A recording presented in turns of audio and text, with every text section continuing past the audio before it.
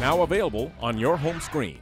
After attending a retreat at a reclusive billionaire's estate, a Gen Z sleuth must find a killer before it's too late in A Murder at the End of the World from series creator and star Brit Marling.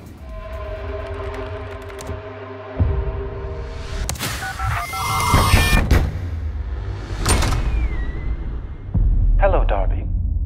Aren't you going to invite me in?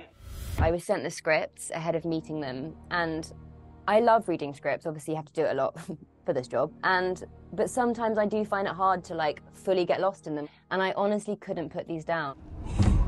Welcome. It's so exciting to see you all here. I really think there's a link between oppression of the environment and our oppression of women.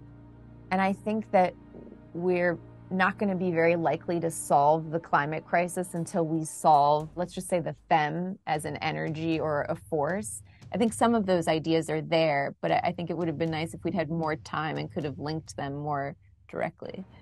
Oh, that's so well said. You're afraid? Terrified. We don't know who did this, we don't know why, and we don't know if they are done. I just thought it was incredibly clever storytelling. And so then when I met Brit and Zal on a Zoom, we really just talked about storytelling. We talked about childhood and play and writing stories and what stories mean for us and why we tell them, why Darby tells them and who she is and how that informs her. There's something going on that we don't fully understand. You're just another guest on a retreat. So long as you play the part.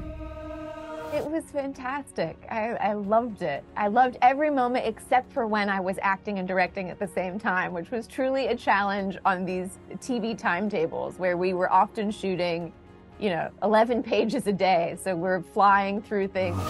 Is it you start to burn?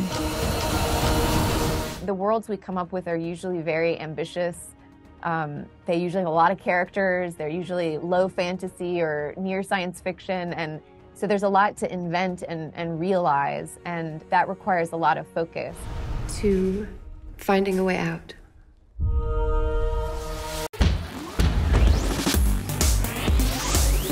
Made in Hollywood. Hey guys, thanks for checking out this video. We want to know, what would you have asked? Let us know in the comments below. And if you liked this video, don't forget to hit the like button. And as always, for more videos like this, hit the MIH TV logo right here. And for the next awesome video, click right there.